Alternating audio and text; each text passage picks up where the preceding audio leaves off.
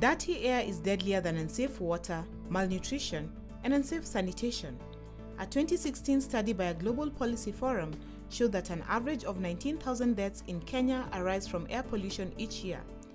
While outdoor air pollution is mainly linked to cars, industrial production, and burning waste, indoor contamination arises from biomass fuels like dung and firewood used for heating or cooking. In urban areas, air contamination by carbon emission from vehicles is rife. Although Kenya banned leaded petrol that fill the air with sulfur, many vehicles run on diesel. This has been proven to be more damaging to human health, not only causing cancer, heart and lung damage, but also affecting our mental faculties. The age and state of our vehicles are a big factor.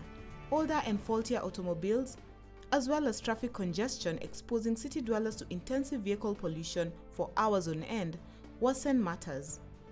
Another issue raising our toxic air levels is open burning. The smell emanating from burning plastics and rubber is one of the most toxic pollutants to humanity, loaded with dioxins and furans that are straight lined to cancer, impotence, and various allergies. Air quality monitoring in Kenya is practically non-existent. Lack of guidelines on tobacco smoking across the country and industrial smoke also remain a great hindrance to a pollution-free environment. In addition to reduced use of wood as a fuel in open fires and the controlled use of diesel engines, planting of trees is a great way of reducing particulate matter in air.